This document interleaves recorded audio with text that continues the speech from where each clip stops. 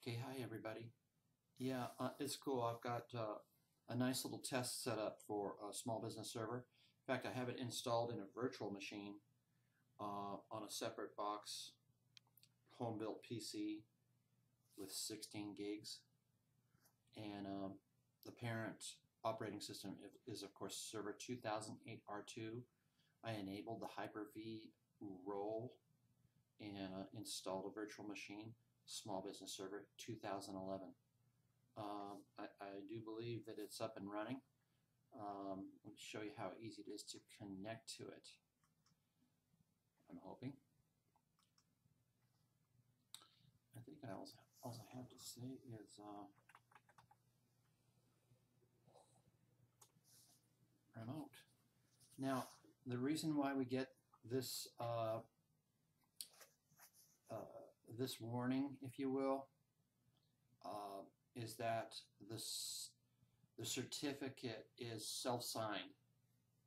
Okay. Now, to me, that's not a big deal. For what I'm doing at the moment. But I believe there's some situations where you're going to want to get your own certificate. If you're a larger organization, you're most certainly going to want to get your own certificate. Mobile, you're going to want your own certificate for connecting via phones and stuff like that. All right, that's the way I understand it. So I'm going to for now though, I'm just going to say continue. Okay. It's not a big deal. I know where this is coming from. This is my server. It's self-signed certificate. So there we go. Now, of course, I'm going to put in my credentials. And I'm not going over the internet right now, right? This is all local.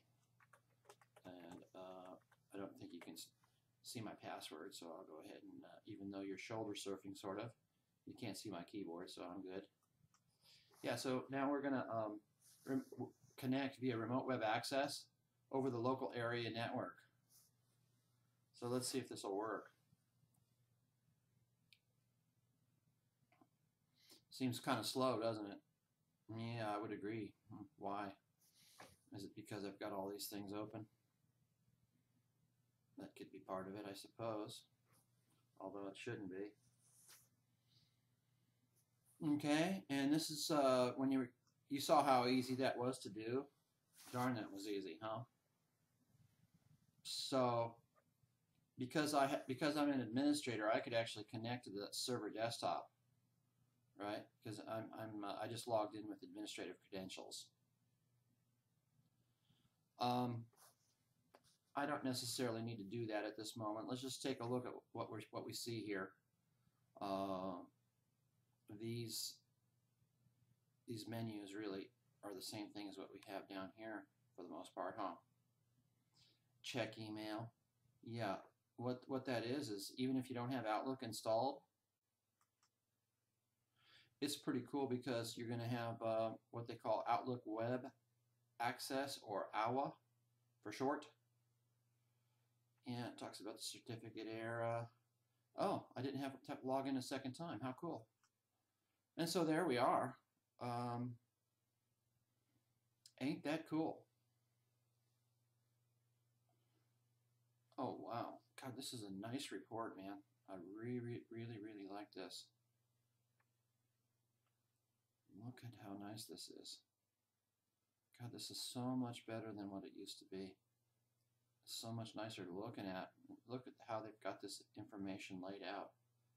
Detailed network report, summary network report. If you're the owner of a business, you probably might like this summary better, right? You're a busy executive. You don't want all the details. Okay. Yeah, it's just telling us, hey, I haven't configured backup. Okay, fine, I understand that. Nothing to back up on this, right? I just set this up.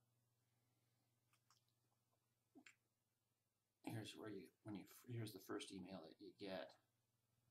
God, do some people still do fax? I guess they do, huh? Send and receive faxes while working at your computer. Isn't that funny? But I guess we need to know about that. Yeah, some people still do faxes, huh? Okay, whatever.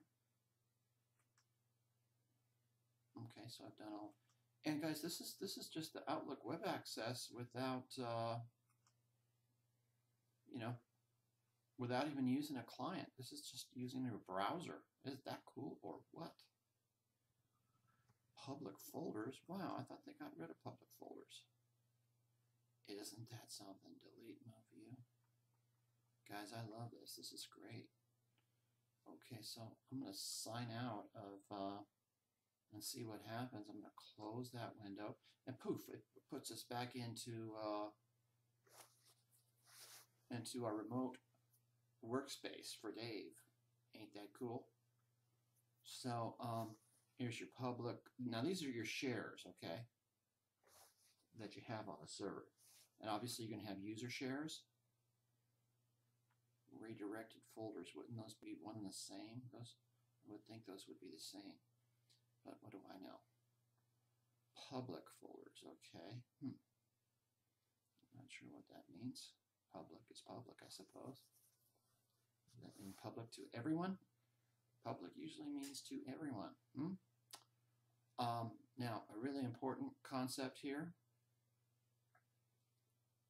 is this right here. This is your SharePoint. Internal website. That is SharePoint Foundation is what you get with Small Business Server Standard 2011. Let's fire it up. Content was blocked because it was not signed by a valid security certificate. See, these are the kind of things you run into, right?